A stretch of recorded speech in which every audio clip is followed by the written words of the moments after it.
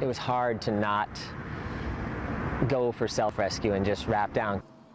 World-renowned rock climber Hans Florine is out of the hospital and headed home after a fall off of Yosemite's El Capitan.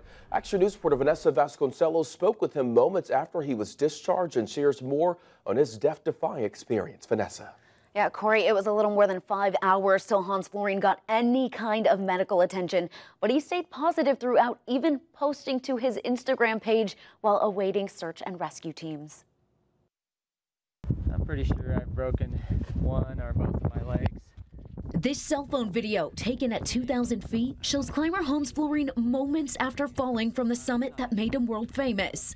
It was 1:30 Thursday afternoon that he and fellow climber Abe were 2/3 up the nose trail of El Capitan when the screw holding a steel cable came loose. About a 21-foot fall, hit a ledge before my rope went tight, and my heels hit the ledge first and broke my ankle on my left side and smashed my right heel, and then I fell another 4 feet, just kind of on a soft bungee catch. That's where Florine made the 911 call. Shortly after, Abe helped him rappel 200 feet to a ledge where they could rest. It took more than 5 hours for search and rescue crews to reach him.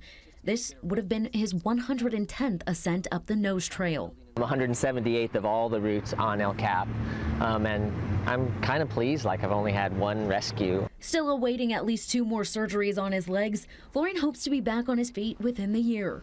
When I was hanging upside down and felt the instant pain in my heels, it took one look to see the curvature of my fib to realize, like, this climbing day's over.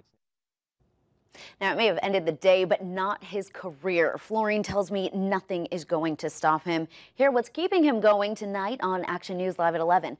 Live in studio, Vanessa Vasconcelos, ABC 30 Action News. Thank you for watching. For more videos like this from ABC 30, just make sure to hit that subscribe button below.